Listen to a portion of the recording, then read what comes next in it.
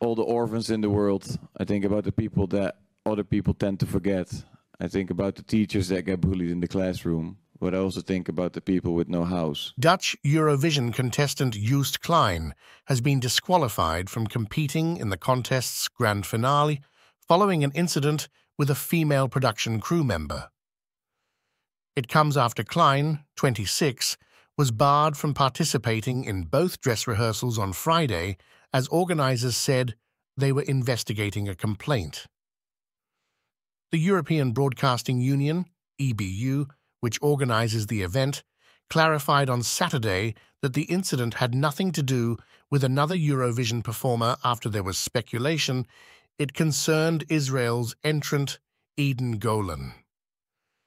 In a statement, the EBU said, "The Dutch artist Joost Klein will not be competing in the grand final of this year's Eurovision Song Contest. Swedish police have investigated a complaint made by a female member of the production crew after an incident following his performance in Thursday night's semi-final. While the legal process takes its course, it would not be appropriate for him to continue in the contest. We would like to make it clear that, contrary to some media reports and social media speculation, this incident did not involve any other performer or delegation member.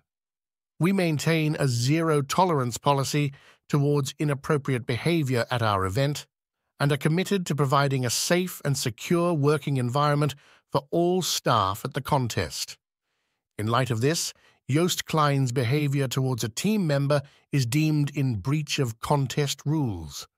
The grand final of the 68th Eurovision Song Contest will now proceed with 25 participating songs.